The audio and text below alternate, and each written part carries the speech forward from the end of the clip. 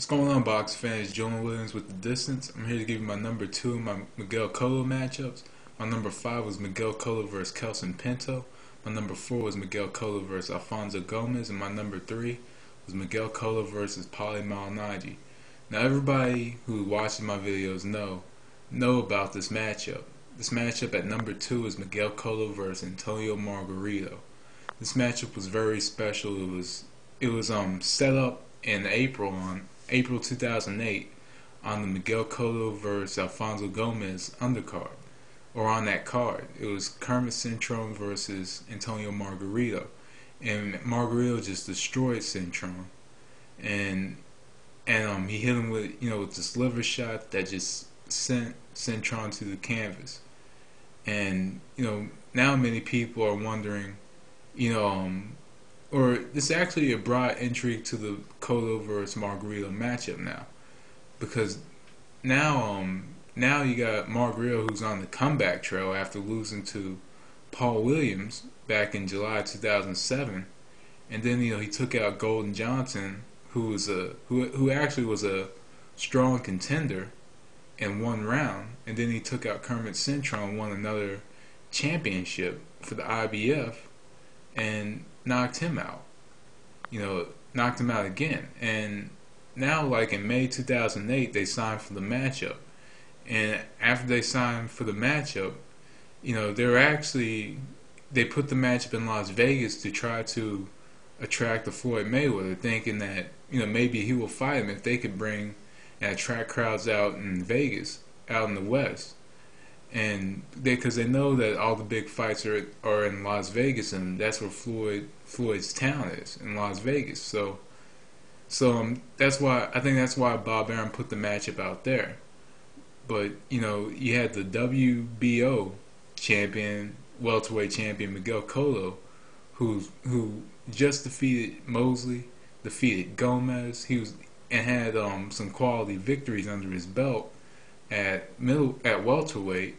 And then you have Antonio Margarito, who actually held the belt for about 4 or 5 years, and faced Joshua Clottey, and he faced Paul Williams, and Daniel Santos, and I believe Sergio Martinez. So Margarito had some good victories and experience as well, being the champion. But Margarito had to drop the IBF belt because he wasn't going to fight Joshua Clottey again, and it meant more money fighting Miguel Cotto than it would Joshua Clottey, because it was kind of a been there done that type situation. I wouldn't blame Margarito for not wanting to fight Clottey again. But anyway, on to the matchup. It took place in July 2008. Miguel Cotto went into the matchup and he started strong. He was outboxing, outlanding, and just moving around. And Margarito wasn't really able to catch him with anything. But it was a war, because Cotto was hitting Margarito with his hardest shots, and Margarito was just eating the shots, and they weren't doing anything to him. And a lot of people say that Margarito's chin was his defense, and that's actually true. His chin was his defense. He didn't care if he got hit or not. He has a really strong mentality, and he knows that he has a strong chin, and he knows that he could absorb any type of shot from Miguel Cotto. And Cotto was just going in there. He was hitting them with shots, and then Margarito was just laying one hard shot all of a sudden. And and then Cotto broke his nose, and his face started to swell up, and it was just a horror sight. And at the end of the matchup, Miguel Cotto was just taking a beating, and his face was bloody, and it looked like Cotto didn't want to go on, but he had to go on. That's just what it looked like. And but see, I had to choose this matchup at number 2, just because it was an exciting matchup to watch. It was a landmark moment in Miguel Cotto's career. It was that matchup that you just wanted to see him in. It was an all-around war.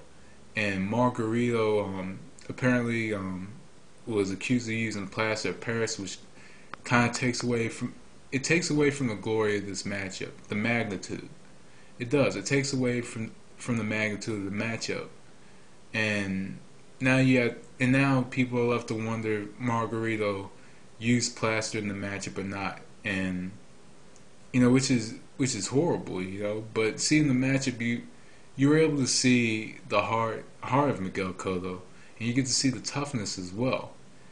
But then again, you also see the flaws. You see that Miguel Cotto doesn't clinch when he's hurt or in trouble. But Margarito versus Miguel Cotto was one of the best fights of 2008. It was one of the best fights to watch in 2008, and it was action packed. It was guaranteed excitement, and that's why it's my number 2 matchup for Miguel Cotto. Though my number 2 could have been a Cotto versus Quintana, which is an honorable mention, to be honest. I think that this matchup, this is the career-defining matchup for Miguel Cotto was against Antonio Margarito in some essence. But the next matchup, which I'll do as number 1, is the pinnacle of Miguel Cotto's career so far. But anyway, that was my number 2, Miguel Cotto versus Antonio Margarito. Be sure to tune in and check out number 1 tomorrow. Thanks for watching.